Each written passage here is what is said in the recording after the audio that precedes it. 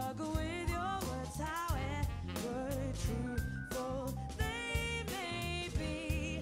We'll see in time, opening our hearts and nurturing our minds to shine. I love you, I love you, I love you, I do love you,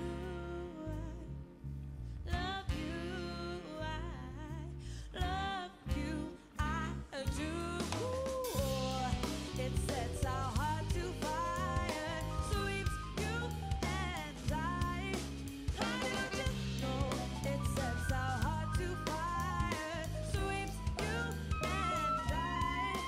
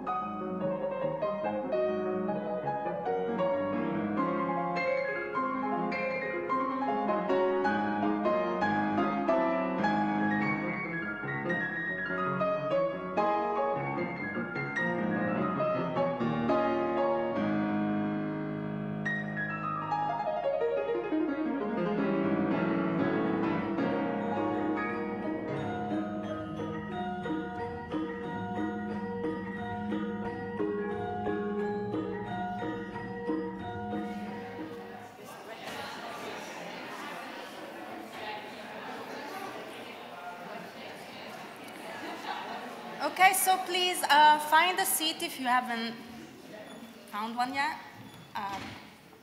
We need to start. Well, first of all, good evening and I guess happy spring equinox today. So it's beginning of the spring, so that gives us some hope. My name is Giorgia Aiello, and in my role as Director of Research and Innovation in the School of Media and Communication, today I have the great pleasure and honor of introducing Ruth Wodak as this year's invited speaker for our annual Jay Blumler Lecture. Professor Wodak is Emerita Distinguished Professor of Discourse Studies at Lancaster University, and she's currently affiliated to the University of Vienna as a visiting fellow in the IWM, Institute für die Wissenschaft des Menschen, which in English translates as the Institute of Human Sciences, in case you were wondering. Besides various other prizes, in 1996 she was awarded the Wittgenstein Prize for Elite Researchers, and most recently the 2018 Lebenswerk Prize for her lifetime achievements from the Austrian Ministry for Women's Affairs. Professor Wodak is past president of the Societas Linguistica Europea, a member of the British Academy of Social Sciences, and a member of the Academia Europea.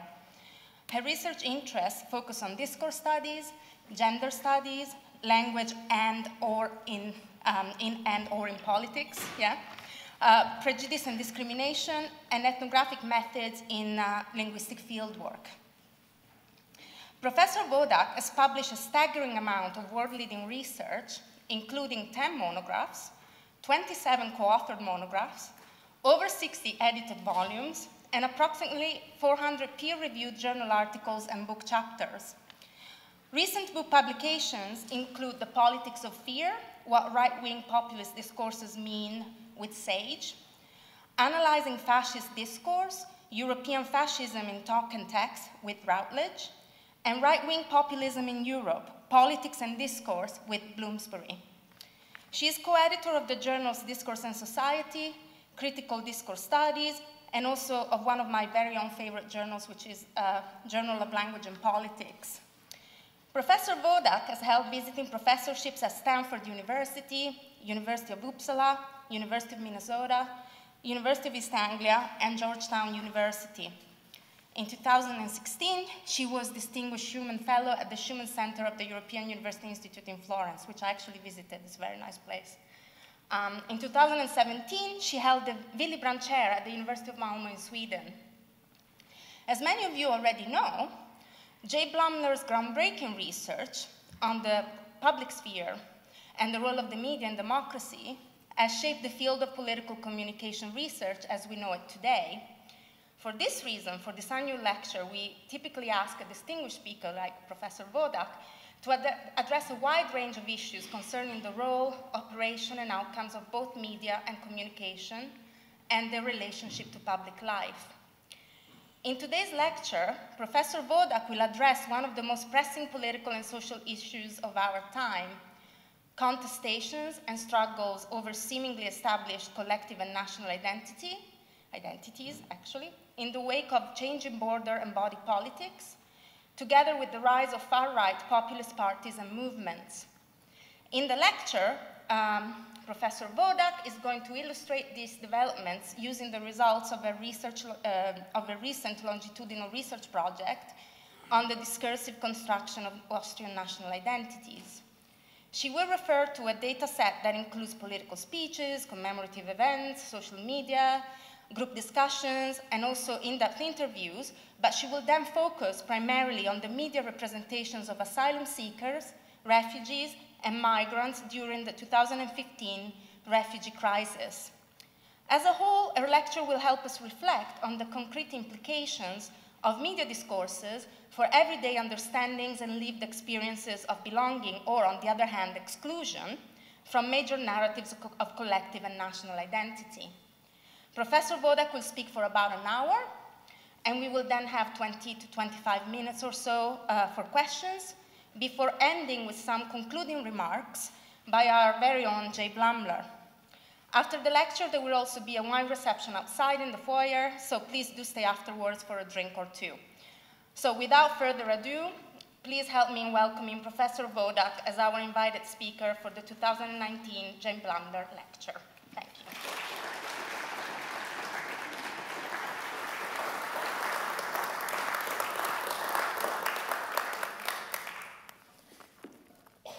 Thank you very much for this very kind introduction and also invitation, Ayala. And also thank you, Sarah, here she is, for organizing our trip.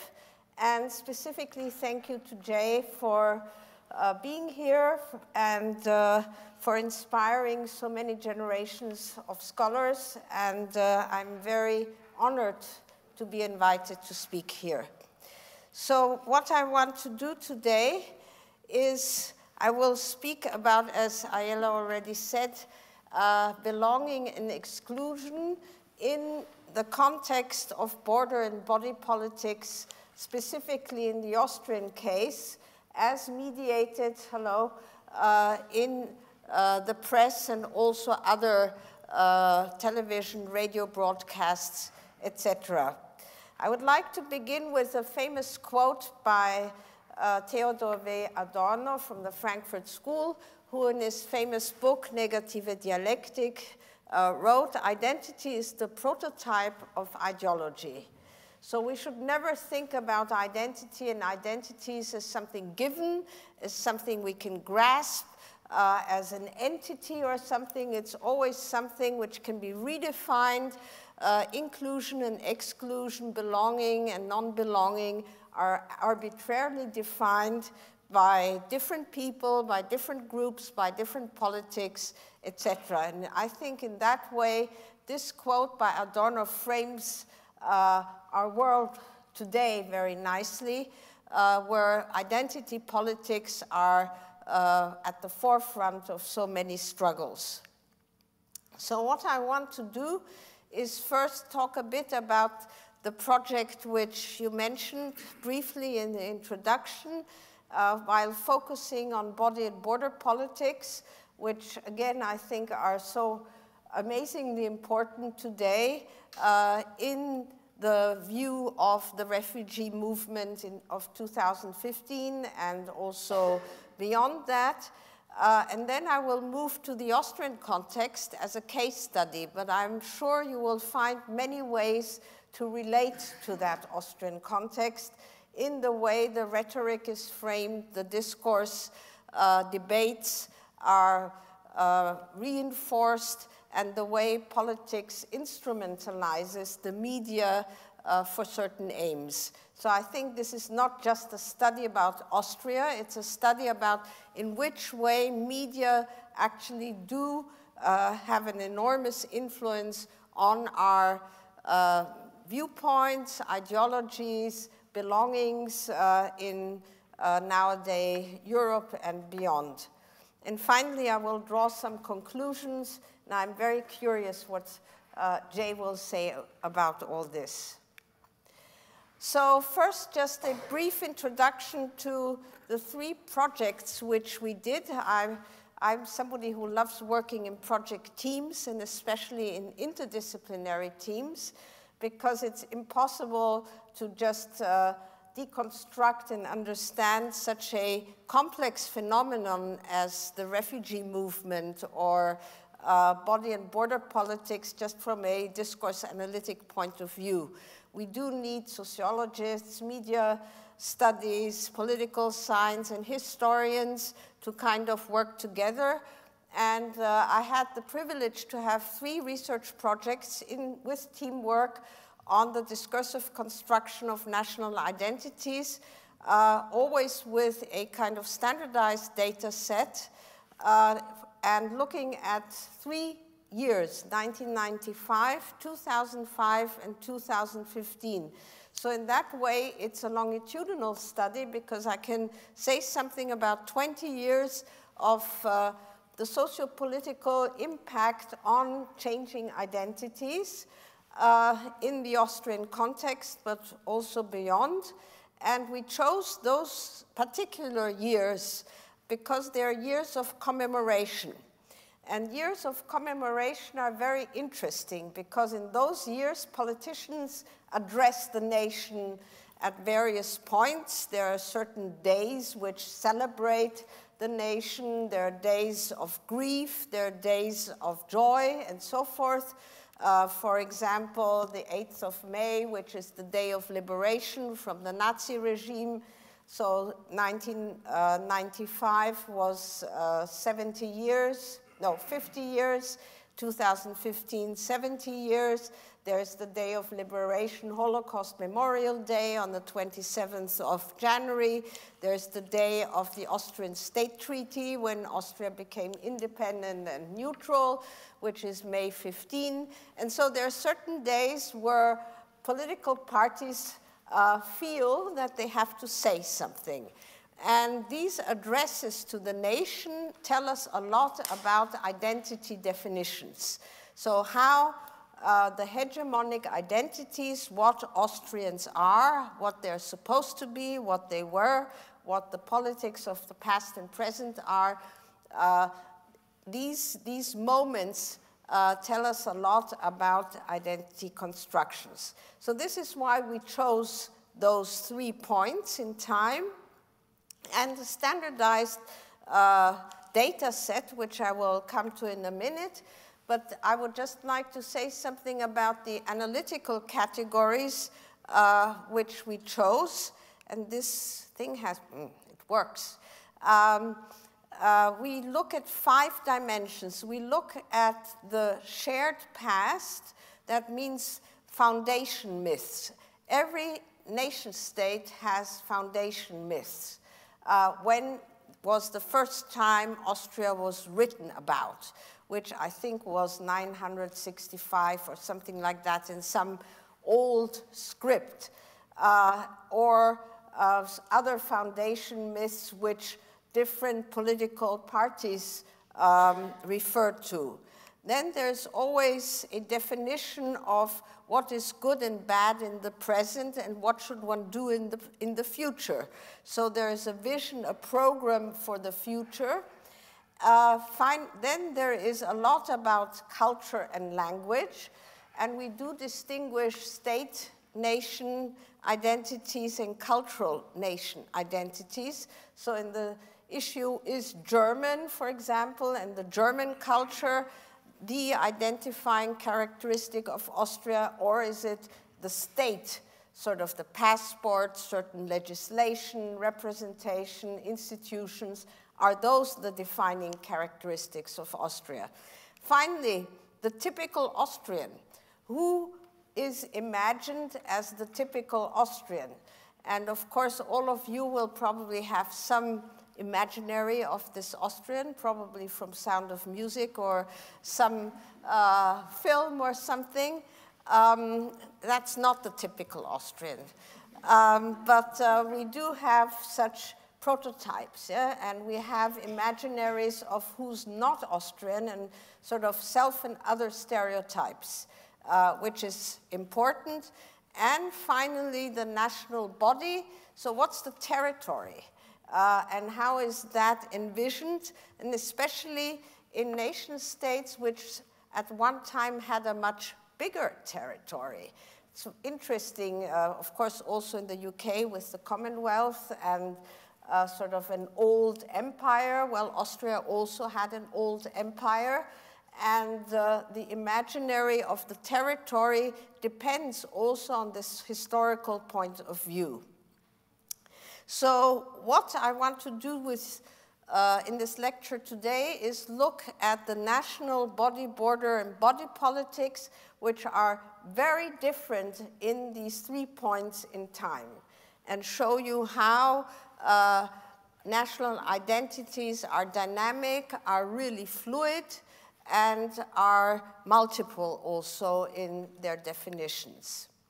So if we look at borders yesterday and today, I do want to show you briefly the Austrian-Hungarian Empire, Habsburg Empire, until 1914, which was, as you see, going from Switzerland, parts of Italy, parts of ex-Yugoslavia, or now Bosnia, Croatia, Slovenia, parts of Romania, and Slovakia, the Czech Republic, all of this was part and parcel of this huge Austrian-Hungarian Empire, which was sort of defeated in World War I and then broken down to this small country here with Vienna. Yeah, this little thing here. This is sort of what was left over from this big empire. And that was a trauma, of course, a collective national trauma, which certainly had an impact on the time between the two world wars. But this is not what I want to talk about today, but it is something which one has to reflect on looking at national identities. Now, if we look at borders yesterday and today, we again have very different images in front of us, and I could have picked very different ones. We have a whole collection of images now of borders and body politics due to the year 2015, where borders were opened and then closed again. But this is an iconic picture of the then Austrian foreign minister and the Hungarian minister cutting through the wire between the Austrian and Hungarian border. That means that was the fall and the end of the Iron Curtain. And that meant sort of reuniting Eastern and Western Europe. So that was an enormous achievement, 1989. And of course now, if we look at those borders nowadays, they have been reconstructed. So as you might know, Viktor Orban and Fidesz have now reconstructed a very firm border with lots of walls to keep refugees out. And in that way, there was a big scandal already 2016, because due to the refugee movement, the then Austrian government was frightened that too many refugees would cross the border between Austria and Italy and the South Tyrol, which is again iconic that you can now just pass through these borders. And there were all these soldiers already lined up to reject some refugees who would have wanted to cross the mountains into Austria. That is also an important picture, a sort of snapshot of the many refugees who wanted to come to Austria in September 2015, when the borders were actually opened. You might remember Angela Merkel's very famous utterance, "Wir schaffen das," we can do it, which meant we can take in the refugees. And at that point, we had 10,000s of refugees every week passing through Vienna and through Austria, some of them remaining, some of them applying for asylum, others traveling on to Germany and to Sweden. So basically, the three countries which had most of the refugees in the year 2015 were Austria, Germany, and Sweden. And of course, Greece, where many landed, Italy, where many landed already since many years, but that was never talked about, but not in any of the other countries, not here, and not in Eastern Europe, and also very few in France. So it was basically one route which those refugees coming from Iraq, Iran, Syria, specifically Syria and Afghanistan, took. And you see the enormous industry now of border politics, which creates these big walls and invests millions of euros, pounds, or dollars in sustaining the territory. So there has been a big frame shift between welcoming and now rejecting strangers, refugees. So the border has very important meanings, and I really like this one definition by Deschênes in his important book, where he says, variously invoked as a geographic term for delineating territories, the border is a political expression of national sovereignty, a juridical marker of citizen status, because you can pass or not pass due to your passport or visa or whatever status you have. And it is also an ideological trope for defining terms of inclusion and exclusion. So when can you stay and when do you have to leave? When are you allowed to come and when are you not allowed to come? So the border circulates as a spatial metaphor in the public vernacular. And that is what the debates were about 2015. They focused on opening and closing borders. Not so much in the UK, yeah, because you have the channel in between, and there were very few refugees coming here, but very much so on the continent. So the questions for this lecture, and we also post them, of course, in the project, are how have Austrian border and body politics changed since 1995? Are there specific movements, changes in definitions in those 3 points of time which we investigated due to new challenges worldwide, like globalization, like renationalizing tendencies, new public spheres, new media, social media, etc.? And how do these changing body and border politics interact with the construction of national identity? So these are the questions for this longitudinal study. So just to tell you briefly a few sociolinguistic approaches. I'm actually a linguist, and I was trained as a sociolinguist. That's why I also like doing ethnography and interviewing and field work and all of that. In sociolinguistics, we've also had a spatial turn. So the borders have become a very interesting trope also in sociolinguistics, the same like in geography and in other disciplines, which is why interdisciplinarity makes so much sense in looking at the mediation of borders and body politics. So a lot of work has looked at borders as historically contingent social discursive constructions. How are they talked about? What kind of influence, what kind of impact do they have, for whom and when, who is for closing the borders, who's for opening the borders. Then we have narratives of borders. What do people who live very close to each other but are only divided by borders, like in Cyprus, for example, or in other towns like between Eastern and Western Europe, like Berlin used to be. What are the narratives about border crossings? How do they experience those borders? And there were many studies about that.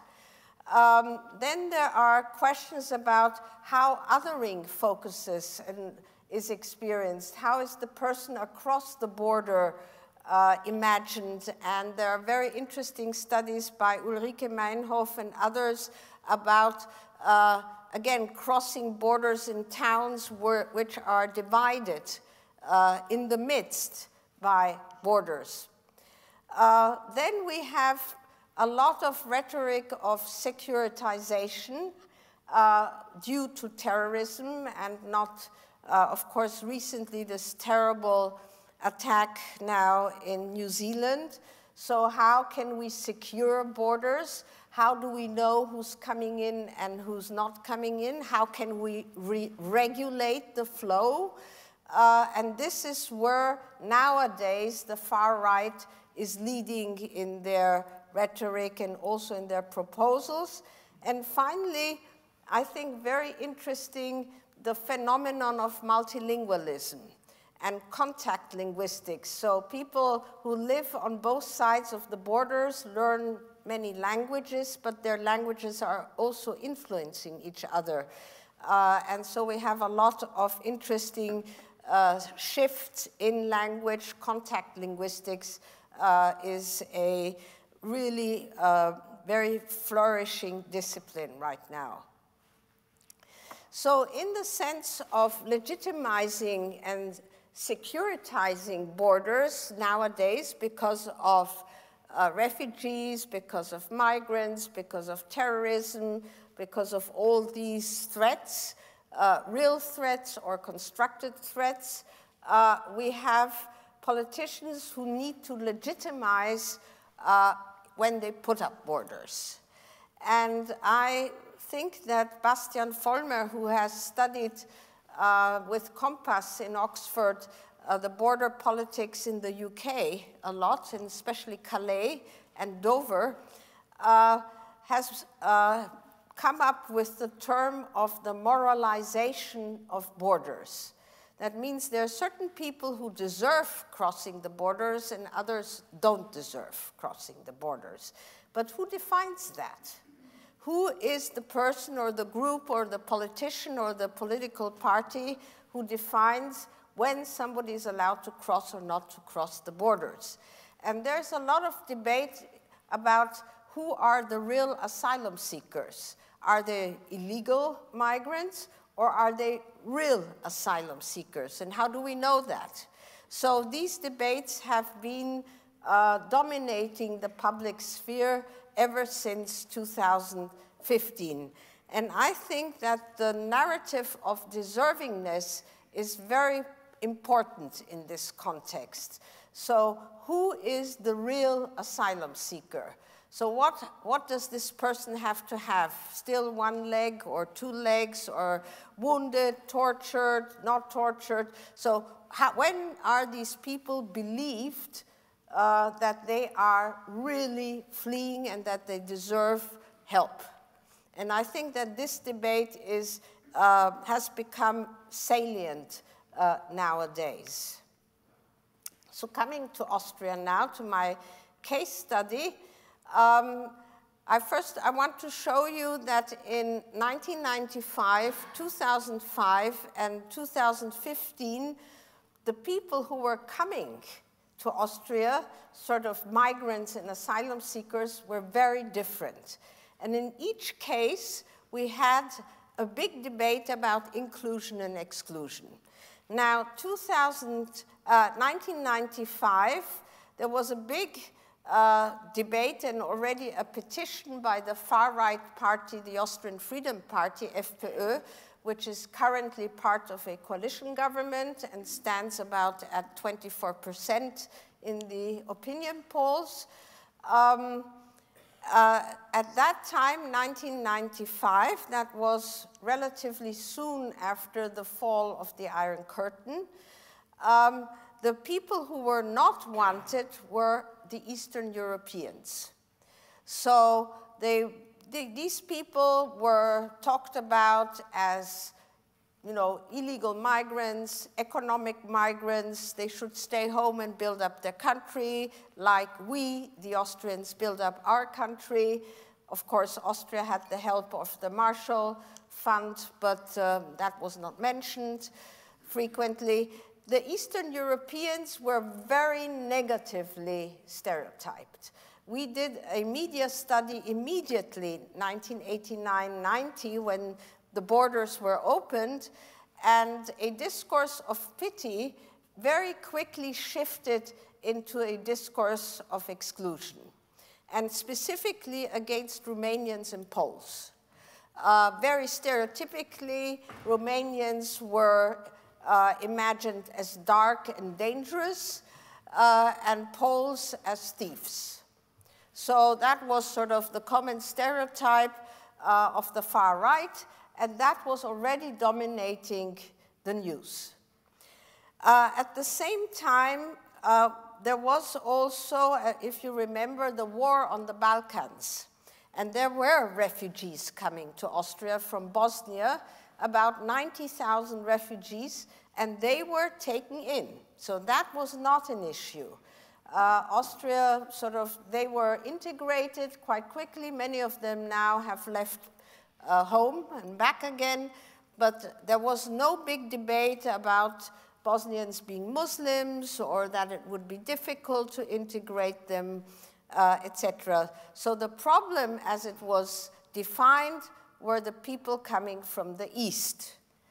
Now, 2005, suddenly the discourse changed completely. There was a discursive shift, and it shifted towards the strangers inside Austria. And the far right focused mainly on the Muslims.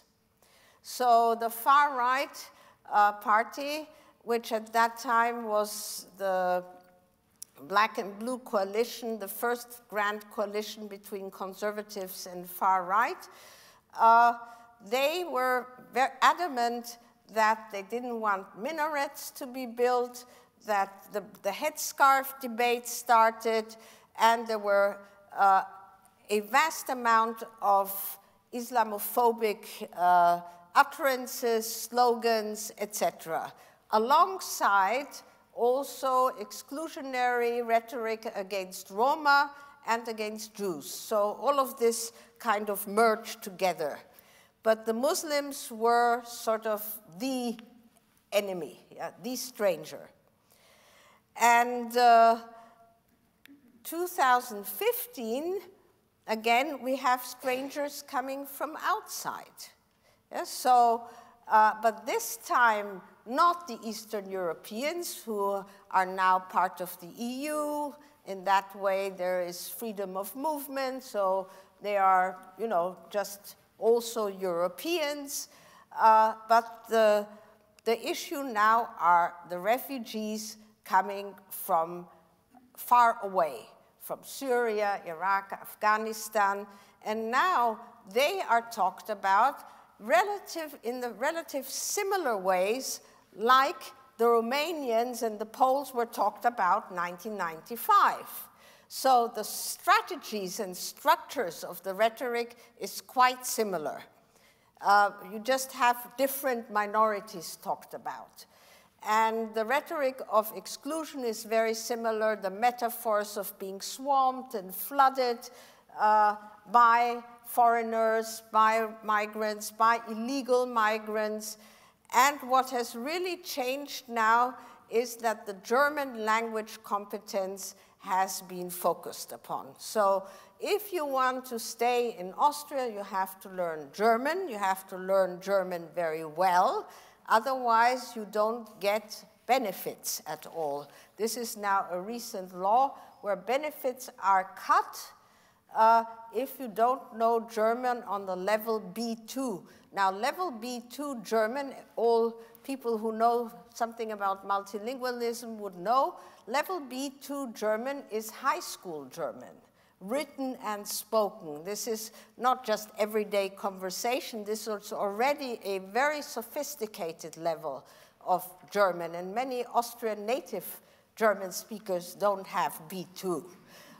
And they would probably fail those tests. Yeah? But, of course, they are not tested. But, so German has become, and that means there is a shift to the sort of cultural nation's definition and not the state nation definition. So we see that the strangers can be very arbitrarily defined.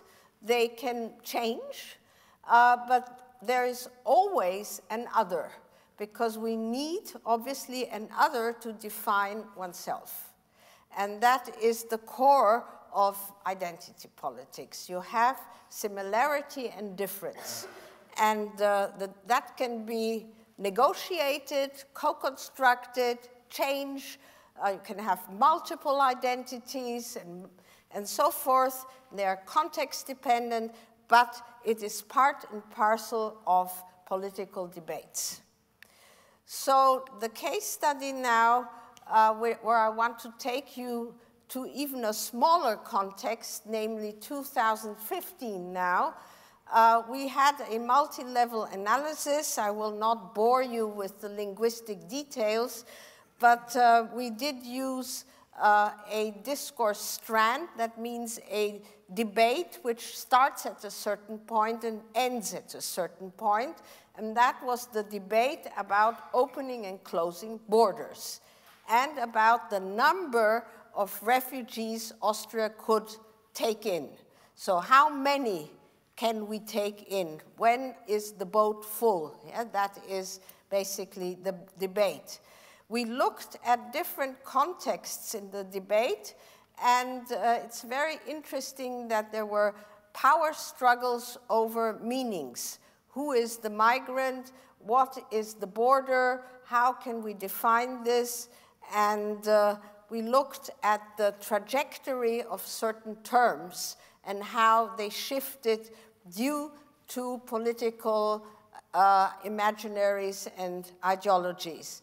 And as we had a huge data set, we don't do content analysis like many people do in media studies. We do corpus linguistics, which means we have certain software to sort of mine through large data sets looking for keywords and collocations and similar. I'm happy to say more about that in the discussion if somebody wants to know more about this. So the year 2015 developed in a way which was completely unexpected, and I can tell you that is very interesting when you do a project where you standardize certain things and then everything is different than you had thought it would be. So we had standardized that we would look at certain dates like the anniversary of the EU membership, the State Treaty, commemoration of liberation of concentration camps, liberation of Nazi dictatorship, the November pogroms, certain dates which are standard in Austrian commemorative tradition, and that's it. Yeah, and then we would collect the media debates, etc., speeches. But the year developed completely differently, and as you might remember, the year started with the attacks in Paris on Charlie Hebdo. And that was sort of the trigger for already debates about Muslims, migrants, strangers, and danger. So it was Charlie Hebdo, then the kosher supermarket, then the referendum in Greece started, and very important, 71 refugees were found suffocated in a truck very close to Vienna. So the crisis had arrived in Austria and very close in Central Europe.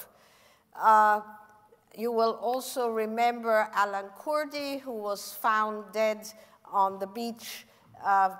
His father was carrying this small boy, and that was a picture which traveled through the world and went viral. And then we had the famous Merkel saying with, wir schaffen das, we can make it, when refugees went by foot through the night from the train station in Budapest to the Austrian border. Women, children, barefoot, with nothing but just a plastic something to carry some food or something. And then Austria suddenly, and also that was planned, had 4 regional elections that year. That meant that the political parties were campaigning all year.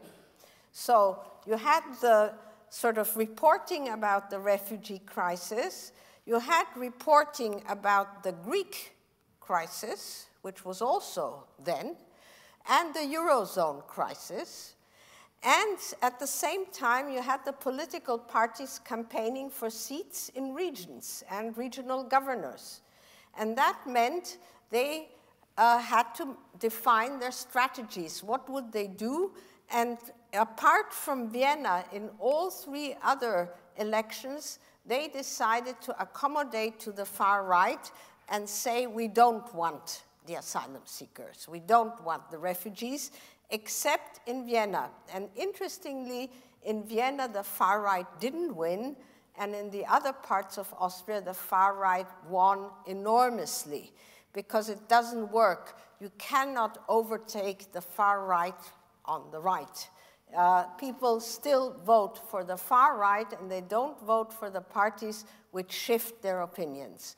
That is not trustworthy. So it doesn't make sense to accommodate to the far right policies.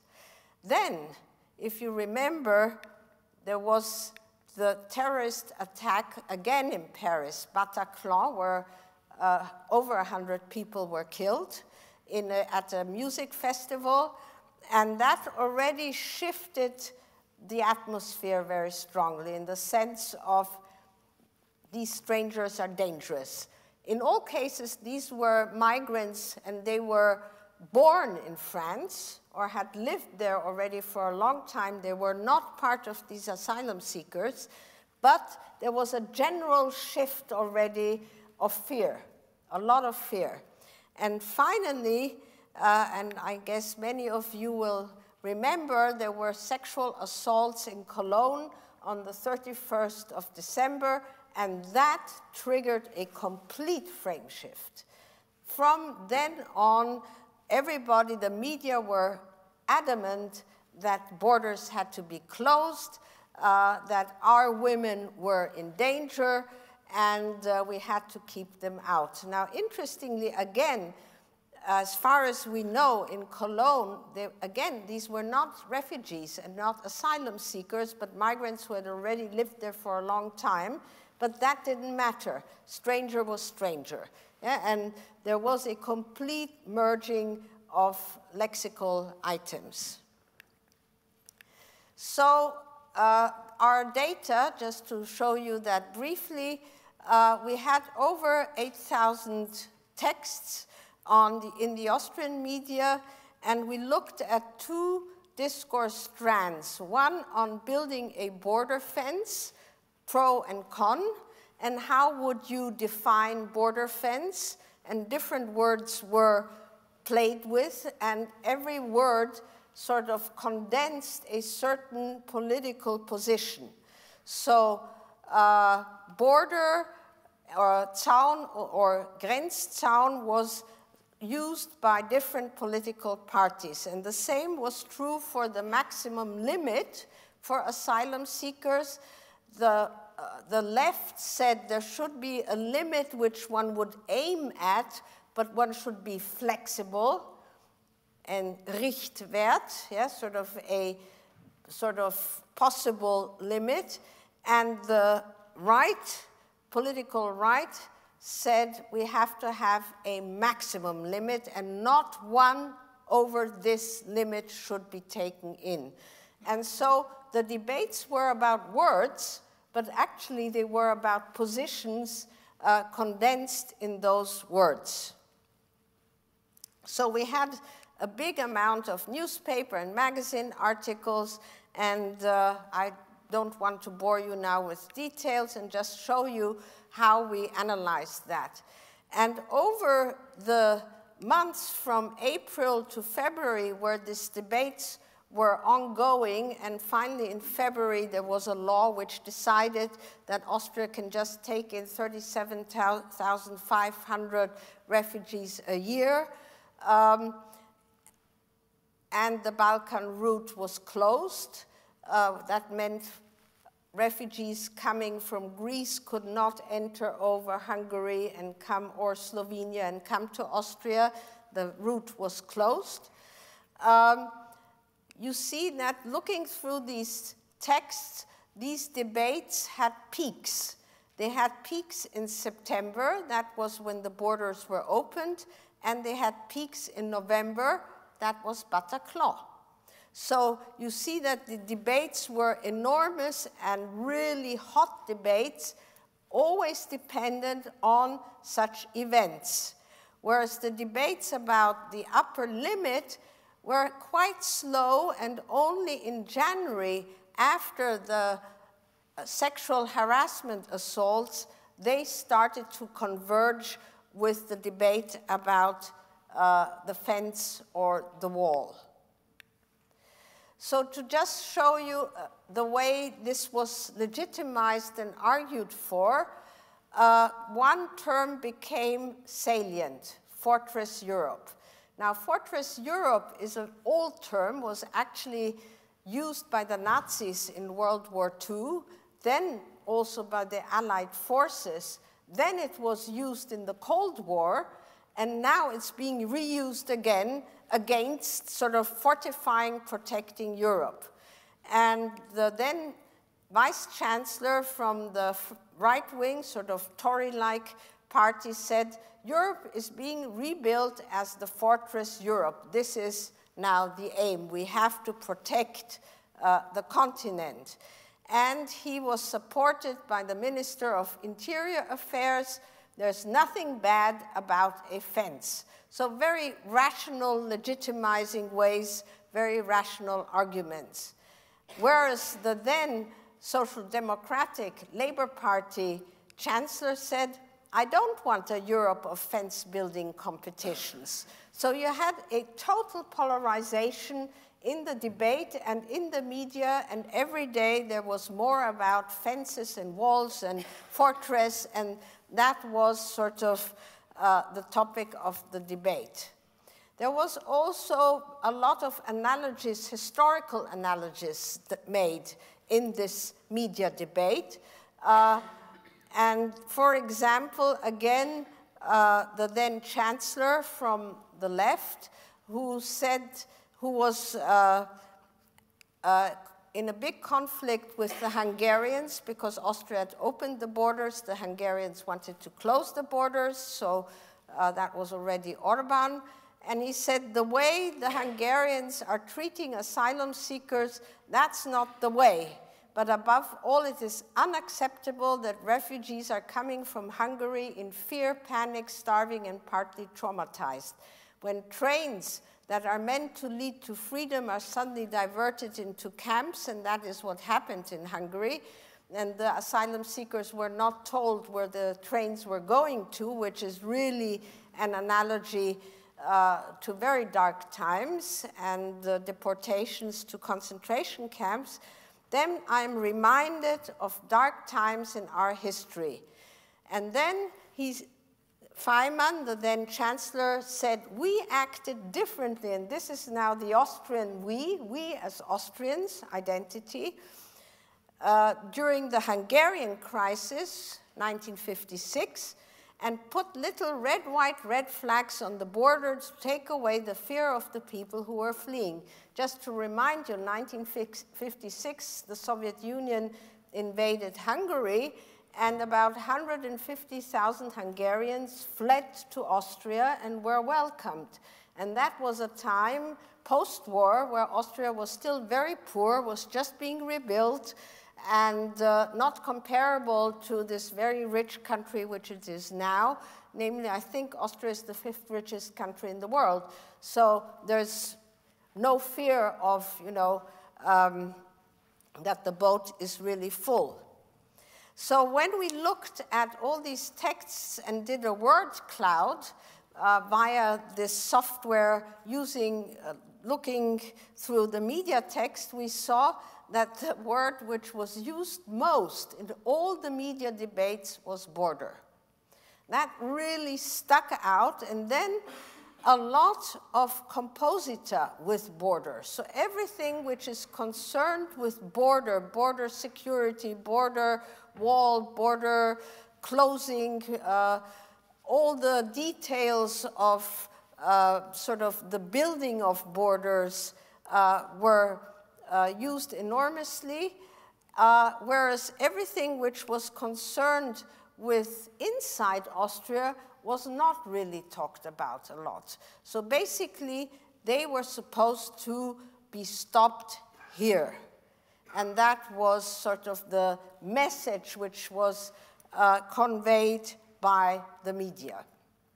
Now, my second discursive strand, setting a maximum limit, which was again sort of metonymically used by both positions, maximum limit or just kind of a standard which one could reach but which was flexible. And again, we had different arguments and legitimation devices.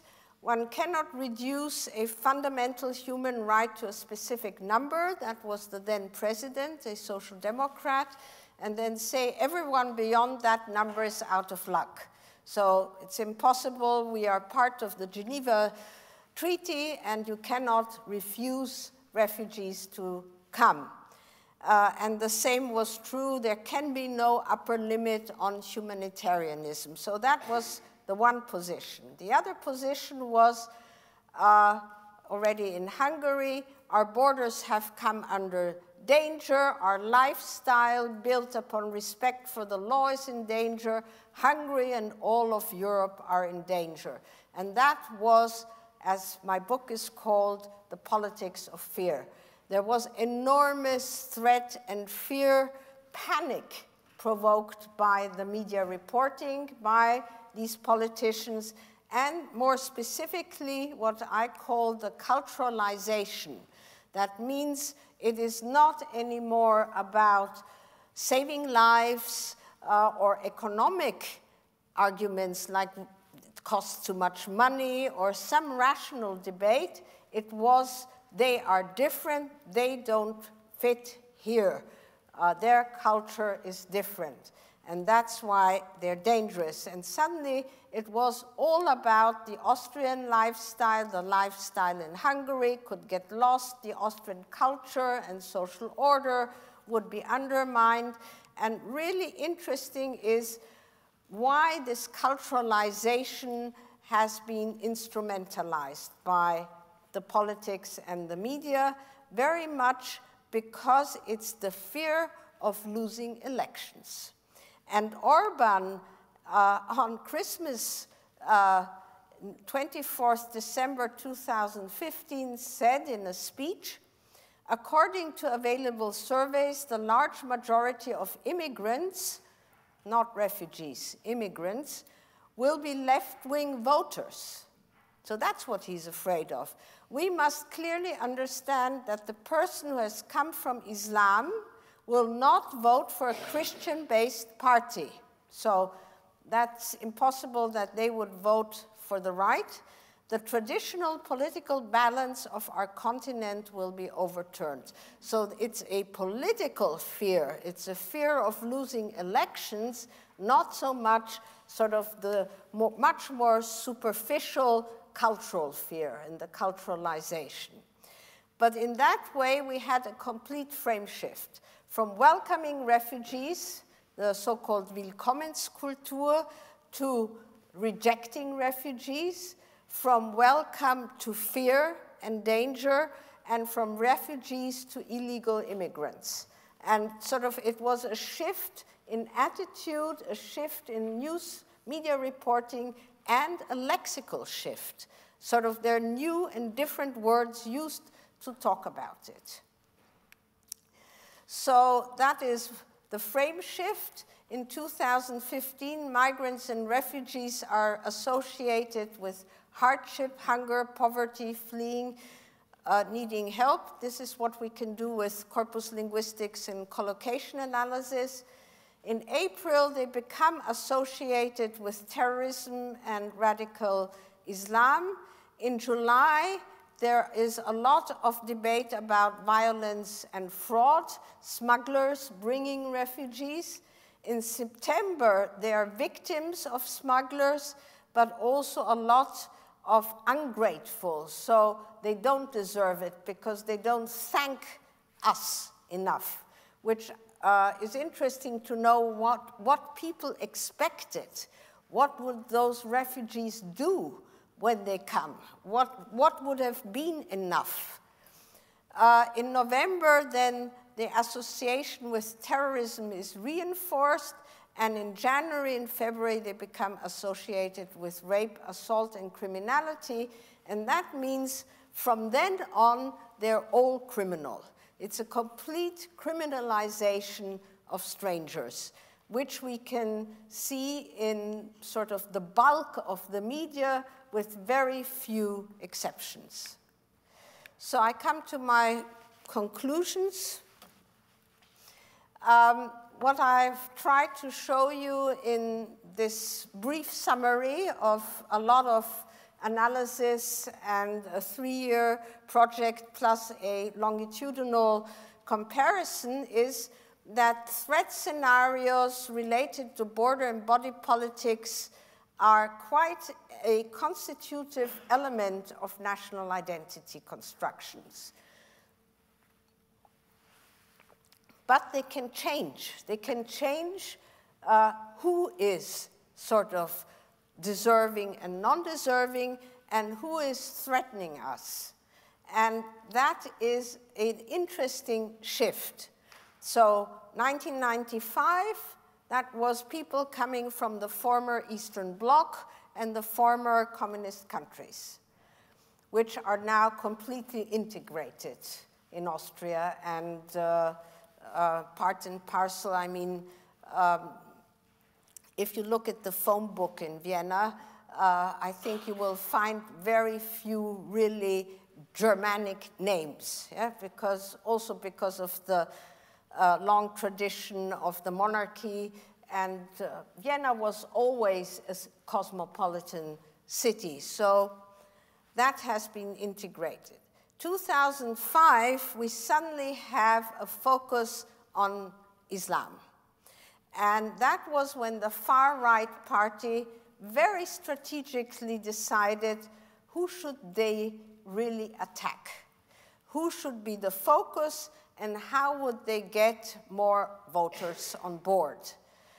Up to 2005, Muslims were not really people who were framed or attacked in that way by a political party, and Islam has always been part of Austrian history. There was a law already at the beginning of the 20th century integrating Islam, so that was not something which was talked about.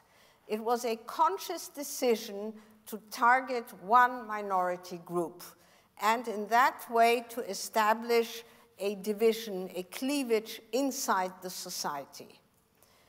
Of course, following on 9/11. Yeah, so there were global incidents and events which influenced that development. And 2015, it's again those coming from outside who are so different, and the rhetoric is very similar in the way 1995, the people coming from the Eastern European countries were targeted. So criminal, lazy, dark, etc. What is important, what we have seen in our data is that migrants and refugees, those two categories have merged completely. And no distinctions are made even in very good quality broadsheets. No distinction is made between different kinds of migrants and migration. Quite the opposite, one talks now only about illegal migrants. And even in the coalition government's program, which they announced at the beginning of this new government, the term refugee doesn't appear anymore. They only talk or write about illegal migrants. Now, we consulted with lawyers and human rights activists. What is an illegal migrant? Who is this? Yeah, how do you define an illegal migrant?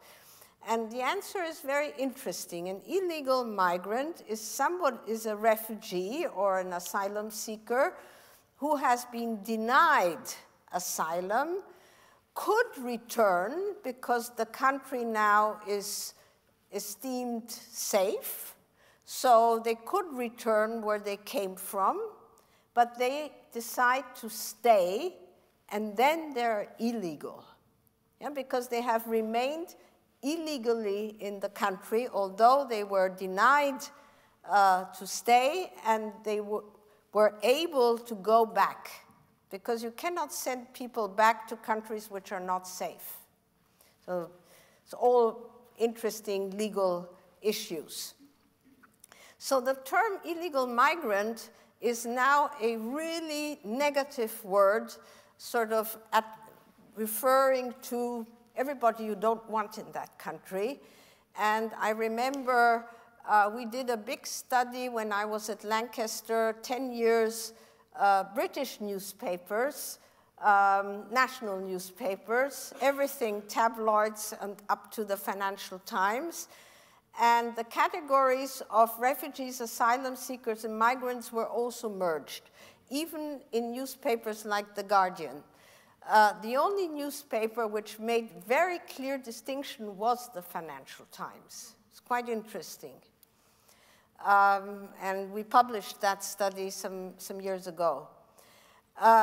Interesting for Austria also is that Germany always remains the other for Austria, and in different ways. So on the one hand, it's the big neighbor, of course, and there is a long history with Germany, of course.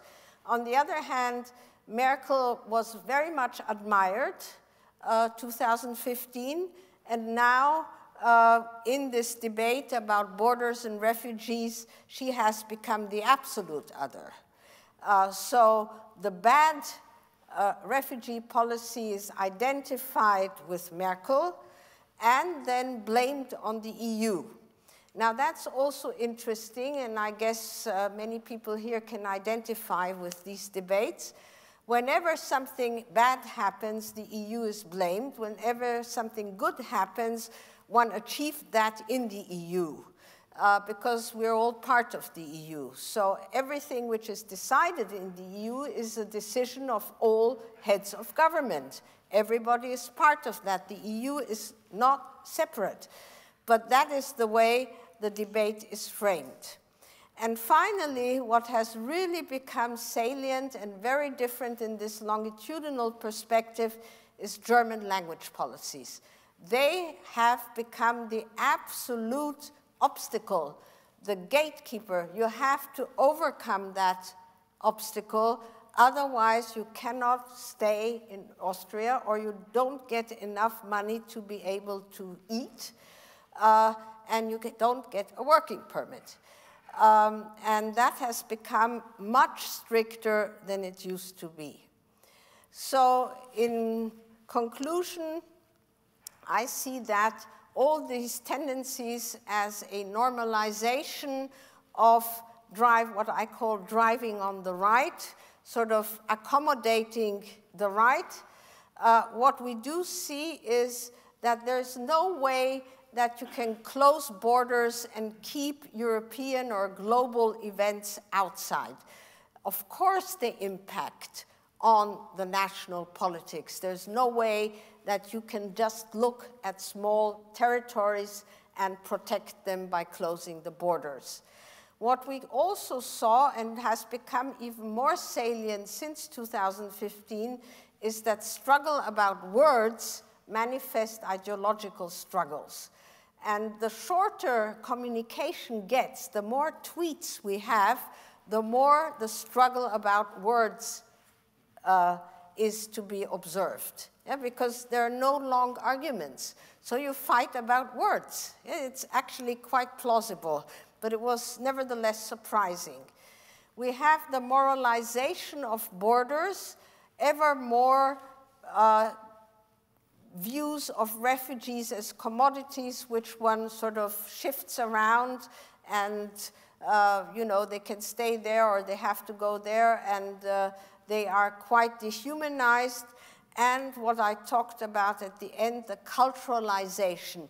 The argument of people don't fit here has become the most salient argument in Austria, and in all Visegrad countries, in Central Europe, it's the most salient argument. So to sum up, I would say tensions between globalizing economic, social, and cultural developments and exclusionary identity politics lead to reinventing nationalism. And this is what we are experiencing today. There are huge, very forceful tensions between, on the one hand, everything is global, especially communication and media, and on the other hand, ever more tendencies to protect the nation, our language, our heritage, and so forth, as if that would be possible in this globalizing world. So to end, I would just like to show you one of my favorite pictures by a Turkish artist, where I think this is the way we should actually see borders in the future. Perhaps such times would be possible again, where we can have a much more relaxed attitude and not have the feeling of building walls and fortresses as the most important part of politics. Thank you very much.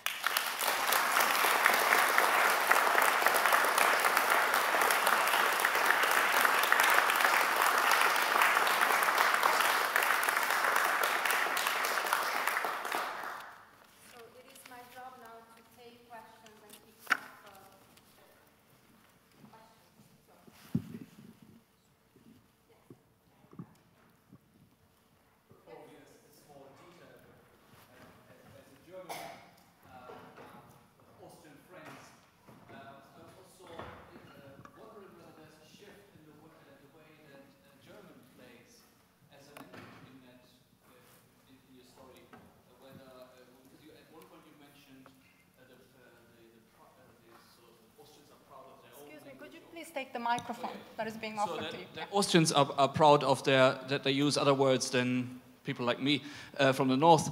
But at the end, I think the test is a standardized German, isn't it? And that's closer to the German that I grew up with. So is there also that? Would you say there is this shift? Absolutely. Well, there's as one part of our project, we also look at this so-called Austrian German, where there are big debates about if that exists or not, if it's a dialect, a variety, and so forth, in contrast to German German. And of course, there are syntactic and lexical differences, but this was not what I talked about now. The Germanness now and the gatekeeping function of German is standard German.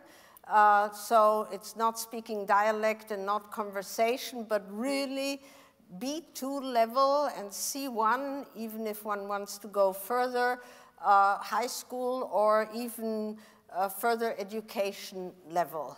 So that would be Dudendeutsch, yeah, and absolutely. But it's a very interesting, and we did big studies about this development post-war of Austrian German and Austria having its own dictionary for Austrian German and so forth as a way of distinction to Germany.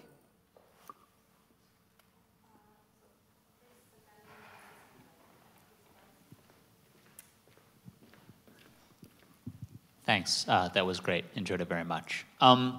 There's been an argument that, and a lot of this comes up when people talk about social democratic parties in Europe, that there has been a move from talking about economics being salient political issues to culture and to identity.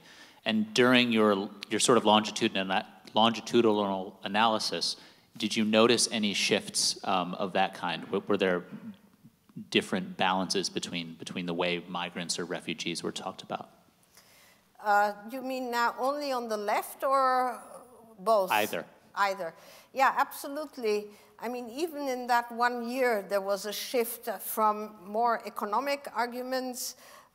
We don't have enough money. We don't have enough budget. We don't have enough asylum homes. We don't have this. Yeah, the boat is full, as sort of framing metaphor, to then the culturalization and the securitization.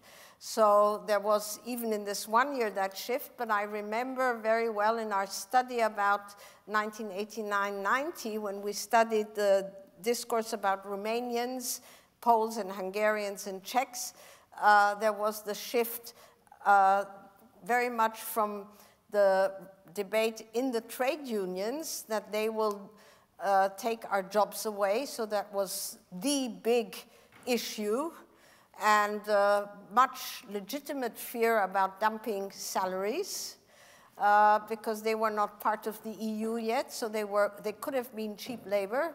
So that was primarily one focus. To then, again, they don't fit here, they're dark, they look different. Romanians were said to look different, and there was a very similar fear that Romanian young men would rape the Austrian women, like now with the asylum seekers. So there is this shift both on the right and the left. But the humanitarian arguments actually are mostly on with the Green parties and the left and the church. So the Catholic Church, Austria is predominantly Catholic, although it's becoming more and more secular. But the many charities are religious charities. The church has been adamant and frequently in opposition to the government, which is quite interesting. Thank you.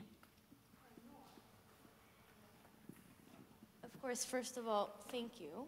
And thank you for the type of work you've been doing for years and years and years provides a deep historical contextualization for current discussions. So it prevents us from having something that's very sort of what's sexy now and seeing this teleological argument that you bring forth.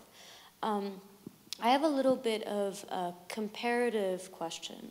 So at the time, you mentioned in 2015 this myth of the replacement myth that is now becoming so prominent in conversations around the world. And I noticed that, for example, when we talk about the refugee crisis, we constantly talk about Germany and Austria, Hungary, different countries in the European Union that are struggling with this. But if we look at replacement, I mean, Lebanon's population now is 1 in 5 Syrian. Jordan took in far more than either Germany or Austria. So a little bit of, what do you think as a linguist? What do you think, like, what are the factors that you're seeing that make it so much of a crisis in one place that in another place is treated exactly like that guy? I mean, it's not all peaches and honey. It's not all great, but you don't see Lebanon propagating the type of discourse that you are seeing in Austria. Yeah, that is, I think, a very good question, and I think it doesn't have an easy answer. I think that there is one level is, of course, neighborly help. So the people fleeing from Syria, where are the first places they go? They might have friends, relatives, whatever. There are organizations there which help. So there is much less fear of strangers. I think that is important. Also, there were, at that time, organizations in place to help from the United Nations. I think what really was a terrible decision was to cut in half almost the support that many countries gave to the United Nations to help these refugees. And so they didn't have enough money to feed their kids. So, of course, if you want to have a perspective for the young generation, then you decide to move, if it's possible. So that really, if there would have been help there on a much bigger scale, I think that would have been resolved in very different ways. Also, there are millions of refugees in Turkey who have been taken, and then the deal of Merkel with Turkey to help Greece. So there is a certain attitude in Europe, almost as a whole, except that these refugees were threatening, and then in different ways. So you had a very different attitude in Greece and Italy, and if you heard interviews with mayors in Lampedusa or in certain towns in Italy and Sicily where the boats arrived, or on the Greek islands, people really helped. But then you know, they were stuck because there was not enough food, there were not enough resources, etc. And the EU, that means the other countries, didn't send money down there. So that was a huge problem, and that made the arrival so terribly difficult. And that meant they started moving north. And that's when this fear started, and the far-right parties with their ideology of protecting Christian Europe. And as the far-right is rising, and is rising all the time, and Poland and Hungary have such governments, and Austria has a coalition government of that kind, etc., you have this ideology now of protecting Christian Europe from these invasions. And it has become an ideological struggle because it's not about resources, because there would be enough resources. That's certainly not the issue in the rich countries, and the former Eastern Bloc countries have not taken in any anyway. I think Poland has taken in 9 refugees or something like that, or the Czech Republic has taken none. So there is a really anti-Muslim sentiment without Muslims being there. Yeah, like anti-Semitism without Jews is very similar to now anti-Muslim sentiments without Muslims. So there is context-dependent differences inside Europe, I think. And then it depends what is the local population. And that's interesting in France, for example, where you had the Algerian War, you have a lot of post-colonial traditions, which is again different to Central Europe. So there would be much to talk about, but I think it's become a strong ideological issue because the resources are there. It's no question. Stephen is next, and then you're next. Thank you very much for this very stimulating lecture. Can I say what I think about what this suggests about nationalism? Intuitively, one might think that countries want to exclude people, so they build walls. I think the logic of nationalism is that you build walls and then you have to find somebody to exclude, and you have to find a reason to exclude them. The logic, the inherent logic of nationalism is you have to morally denigrate the other side of the wall and the people who are over it. And I think that in terms of your cultural analysis, this is what you showed. And I find that very significant. Which is the country in Europe where there are more walls than anywhere else? It's a rhetorical question. It's the United Kingdom. In Northern Ireland now, there are 108 walls, which are referred to as peace walls, which are locked up every day, preventing one community going into another community, only unlocked at night during a period of curfew. And interestingly, the British government 2 years ago said it would reduce it would close down the peace walls in Northern Ireland. At that time, there were 96 peace walls. There are now 108. So there are more of them than there were when they decided to close them down. And exactly the same principle of nationalism exists. You build the wall and you find a reason. In exactly the same way as you were saying about accents, you will be able to tell me who said this. A language is a dialect with an army order. This is the creation of an institution that then can support a kind of toxic nationalist ideology. Yeah, thank you very much. I mean, especially I had no clue that there were so many walls in Ireland. I knew about you know, you see the pictures, but that there were 103? 108. I went to 108. look at 80 of them last weekend. Wow. So maybe Donald Trump had his idea from there. Yeah. So we have another question over there, and then I think I can take just another one, and then we need to conclude. Great, thank you very much for your talk. I'm interested in resistance. So did you find points of emergence of counter-narratives of resistance to the far right in your research? And if so, did you identify any useful strategies, if deployed more strategically into the centrifuge of rhetoric of the far right, might have been able to compete with these growing far right narratives?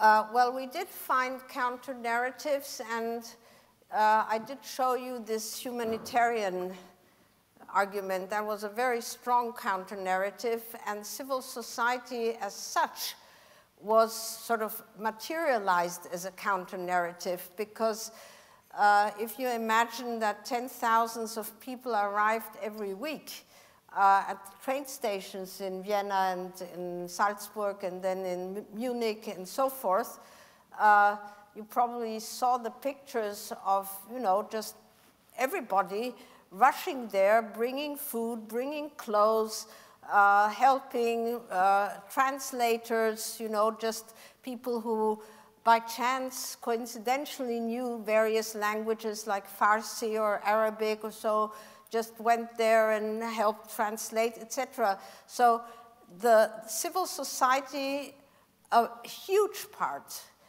much more than the sort of usual suspects of very progressive Greens or students and so forth, were up on their feet.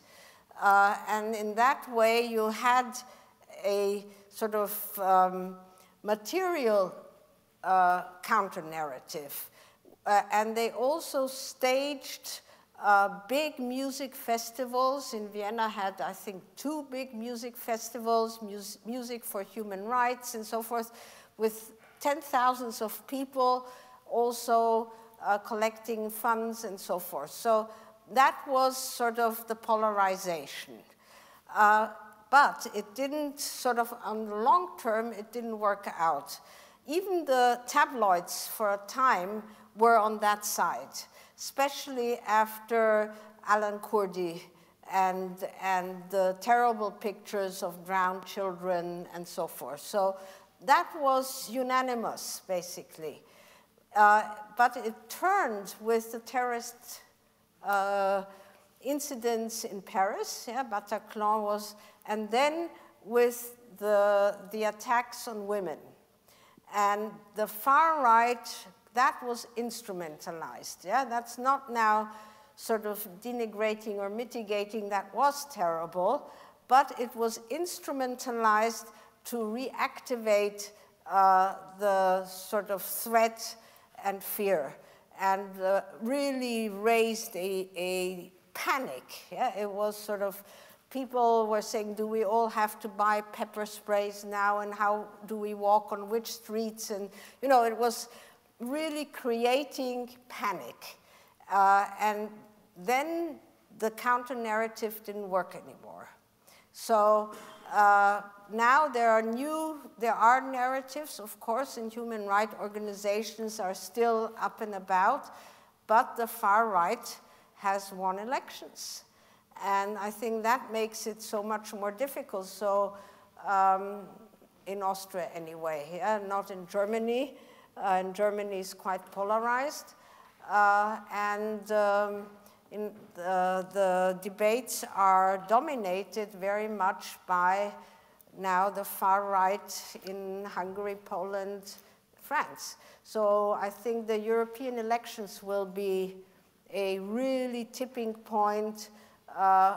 Who will, well, that would come back to your studies, yeah, about who will vote for the far right and how many percent will they get. The estimate now is about 20% for the extreme right, the far right. But of course, nobody knows also what impact Brexit will have. Yeah, there are so many factors which are unpredictable right now. So no recipe, I'm sorry.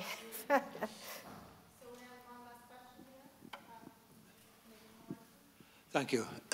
Thanks very much indeed. It's not my territory to discuss analysis, so I don't wish to make a point, but seek some clarification. I found it interesting that you mentioned commemorative events, and 45 is commemorated as liberation from Nazism. Yeah. I want to follow that. I mean, certainly when I interviewed Jewish exiles, Paul Lazarsfeld, Hans Zeitzel, Paul Neurath, they didn't see it as liberation from Nazism. They actually saw defeat of Nazism. Now, what puzzles me here is that the national story that Austria tells itself, that it was liberated from Nazism? Because if that is the case, surely it pulls the rest of the story in a different way from that which it pulls in Germany, where Merkel clearly sees themselves as defeated and sees a sense of guilt and shapes her attitude to immigration. It's a point of clarification, but I am surprised that if that's the national story. Well, there are quite a few national stories. There's not just one. And I would say, well, trying to make it brief, Austria, after 1945, was able to define itself as victim, the first victim of the Nazis. And that was declared in the so-called Moscow Declaration 1943, which was signed by the Allied forces. So Stalin, Churchill, and Roosevelt, and they signed that, and that meant that if the Nazis would be defeated, Austria would be declared as the first victim. Well, we all know the real story, but there was also a second part in this Moscow Declaration, which said, but Austrians also have to take responsibility for what happened. So that was always denied.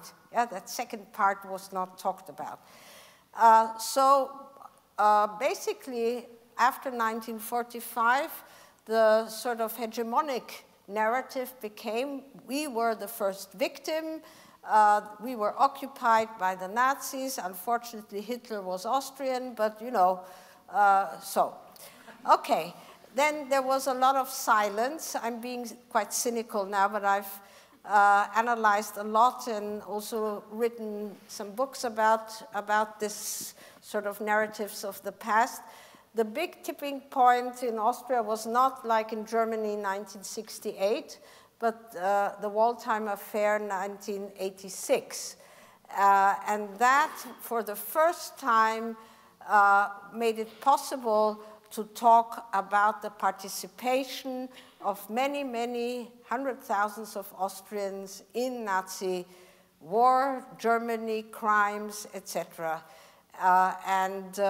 Sort of school books then changed, the whole narrative changed, also officially by the then Chancellor and the then President, not Waldheim, but later on.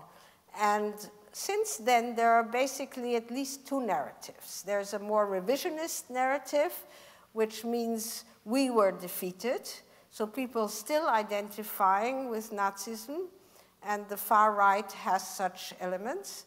And then there is the sort of democratic republic, which says we were liberated by the Soviets, basically, Vienna. Sorry? Yeah. And then there is sort of the narrative, well, the Nazis in Austria lost and the others won. And if one knows, Austria had 700,000 members of the NSDAP. And denazification was not a big thing. So the war criminals, the big war criminals, were imprisoned. There were a few trials, but not comparable to Germany. So there's lots to talk about. And in that way, for our generation, it's very important to say that we were liberated because, well, I'm a child of refugees, so in that way, it's very important to state that actually the Allies won, and the Nazis lost. And so that is that narrative which is very much endorsed, but which is also endorsed now in many school books. But it's still a struggle between a more revisionist and different kinds of histories. Okay, so unfortunately we must end here. Please let's thank Professor Bodak once again for this incredible lecture and important research. Thank you very much. Thank you. Thank you.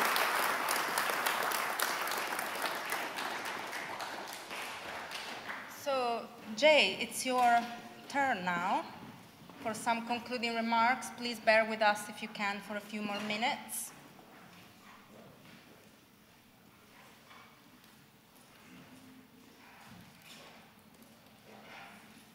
All right. Okay. Wow. What a feast. We've been treated tonight to a brilliant lecture presenting the results of a splendidly organized specimen of social science research. I can't possibly do justice to this subject matter that's been opened up so tremendously tonight. So forgive me if I sort of venture a bit from left field. As you all no doubt know, March 20th, today, is International Happiness Day. And you may ask, why was this event scheduled? Was it deliberately or accidentally scheduled on this date? I'm personally certainly blessed and therefore also happy to have had an annual series of lectures delivered in my name here. And I've been made particularly happy by tonight's lecture and our distinguished lecturer. Let me sort of explain briefly. I have enjoyed and found interesting all the lectures in this series so far. But it's from the contents of tonight's lecture and also Ruth's corpus of published scholarship that more or less uniquely I have learned something truly important. My own empirical research career has included studies of the political effects of mass communication, relationships between journalists and politicians, comparative cross-national analysis of media systems, and the uses and gratifications sought and derived by the audience members from media consumption. But I now realize that Ruth has put a finger on something which underlies and shapes and influences many of these processes.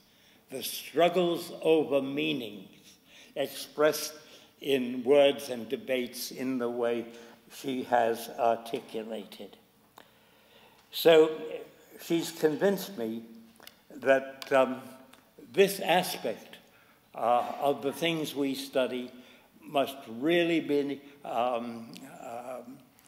built into our thinking about our subject. And I also want to say how I resonated to the normative thrust of the concluding chapter of a book on the politics of prayer.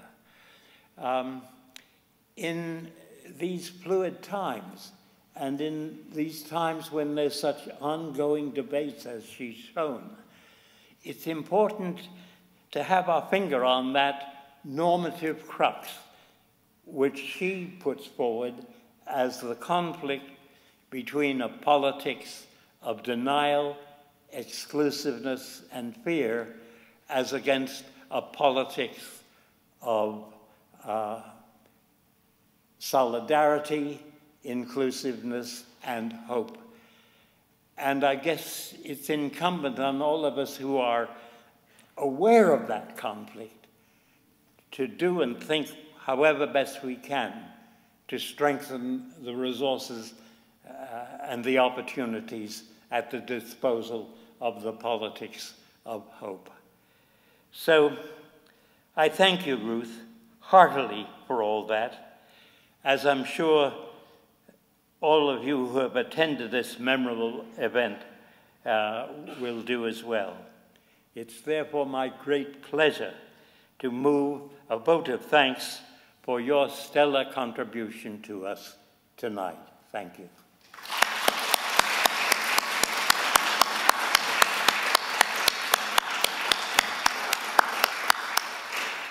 Now, as some of you may have expected, it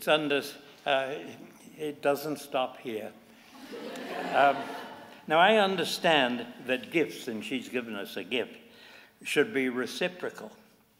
And tradition obliges me to try to return your gift, Ruth, musically. I've therefore concocted a ditty for you to sing at the first session of any class you may be teaching, if you're still teaching, of course, introducing students to yourself and your subject's core concepts. My adapted source of this effort is the operettas not of Vienna, but of Gilbert and Sullivan. I don't know whether you're familiar with them, which always included an autobiographical patter song describing the character's career path. And in the Pirates of Penzance, Major General Stanley's tale went like this, and pardon the imperfections of my attempt to reproduce all this. So his version went, I am the very model of a modern Major General. I've information, vegetable, animal, and mineral. I know the kings of England, and I quote the fights historical from Marathon to Waterloo, or in order categorical. I'm very well acquainted too with matters mathematical. I understand equations, both the simple and quadratical. About binomial theorems, I'm brimming with a lot of news. A lot of news, a lot of news. I've got it, with many cheerful facts about the square of the hypotenuse. Well, trying to adapt that for your class's introduction, it might go something like this. And pardon my, I'm not up to Gilbert's rhymes and scanning. I've got the very model of meanings, rhetoric, and discourse. I'll bring a lingo for you to learn quite well in discourse. Like endoxens, metonymic, not a gimmick, and also topoi, plus doublethink, ambivalence, and about, multimodal argumentums, exclusionary, oh boy, plus doublethink, ambivalence, and also ever habitus. All these will soon inspire and must surely then grab at us. After lectures from myself, Emerita Ruth Wodak, Kodak, slow track, throwback, I've got it. Of insights, truth, and knowledge, there will then be no lack. Thank you very much.